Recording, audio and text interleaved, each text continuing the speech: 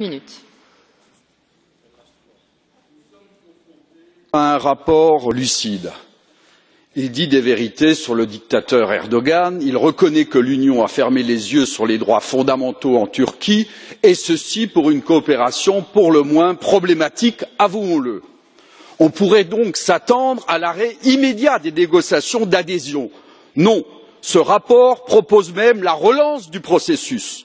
Chers collègues, voulez-vous d'un islam politique en Europe? En fait, la propagation de l'islamisme. Je le crains. Vous êtes confrontés, en effet, à la vérité d'un régime terroriste, soutien logistique et financier de Daech, à la vérité d'un partenariat forcé imposé par les Américains pour otaniser encore plus l'OTAN, à la vérité d'un régime mafieux qui pratique le racket face aux migrants et face aux institutions européennes.